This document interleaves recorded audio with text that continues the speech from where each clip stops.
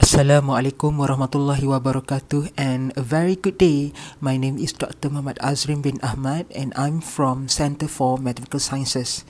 In this video, I will teach all of you chapter 1, which is limit and continuity. For your information, there are 5 topics altogether in this chapter. The first one is limit of a function, followed by finding limit using numerical approach, finding limit using graphical approach, finding limit using analytical approach, and last but not least, continuity.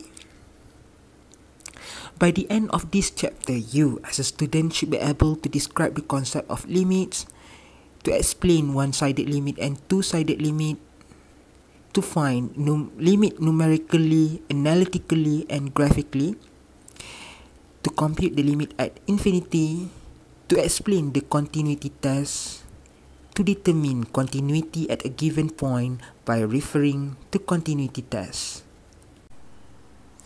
Before we try to go into details on solving problems mathematically involving limit, you might want to ask yourself what limit is. Basically, in mathematical perspective, limit is very important and essential for calculus. The reason being, we can use the concept of limit to explain or to express the concept of infinite small and infinite large quantities in mathematical terms. As mentioned earlier, since limit is very essential to calculus, the concept of limit will be used in solving or in explaining things related to differentiation and integration. Based on the screen, all you need is to develop an intuitive understanding and you will see how simple these concepts, which is limits, are. The concept of limit will happen to a function when variable x approach a certain value. Alright, so basically, even though you will see later that you will be able to understand the concept of limit, but we are not interested in determining the value of function of f of x when x is equal to a. Instead, we would like to understand the behavior of the function as x approaches the value of a.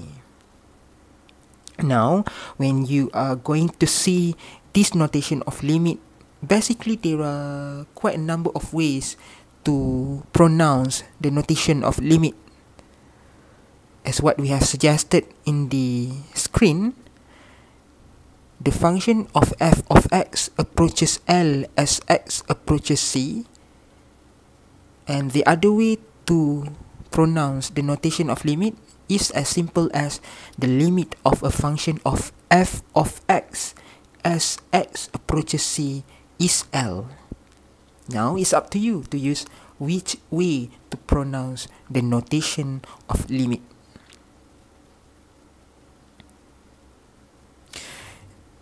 This is a very nice analogy to explain what limit is by using the scenario that involves circle and a polygon. Basically, the limit of n gone as n goes infinity is a circle by using this expression of limit of n gone as x approaches infinity is circle.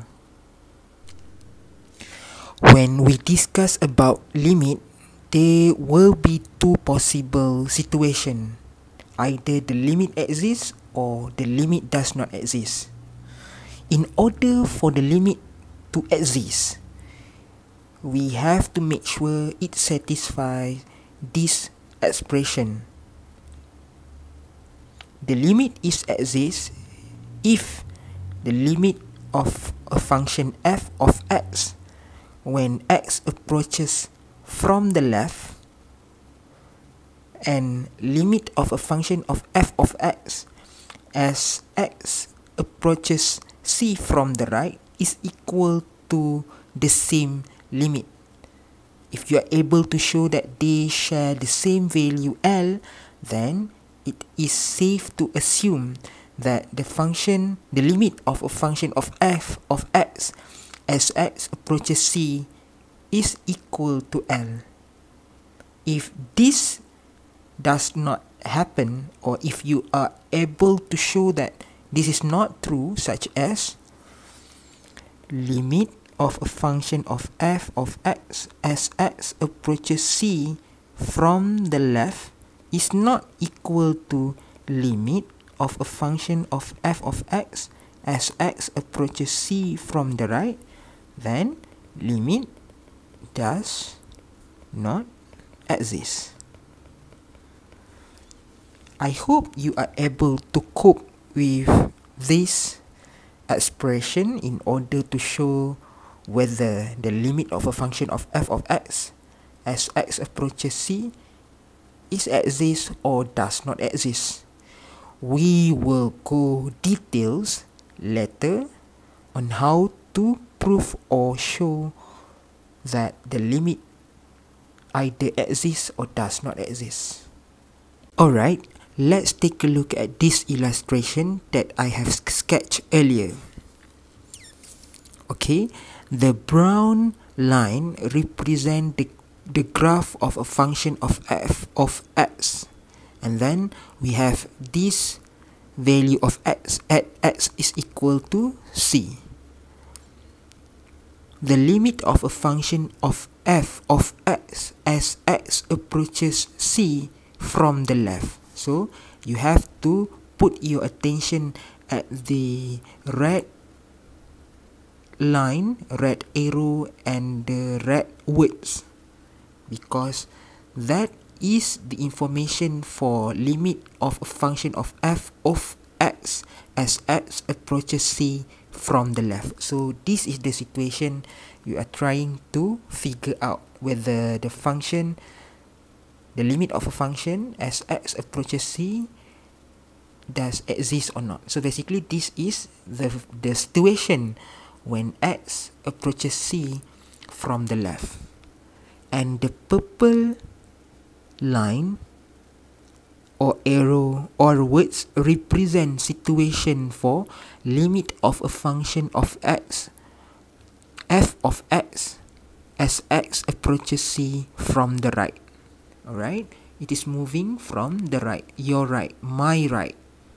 Alright, so I hope you are able to understand this illustration, because we will use it in order to understand the problems better later in our video.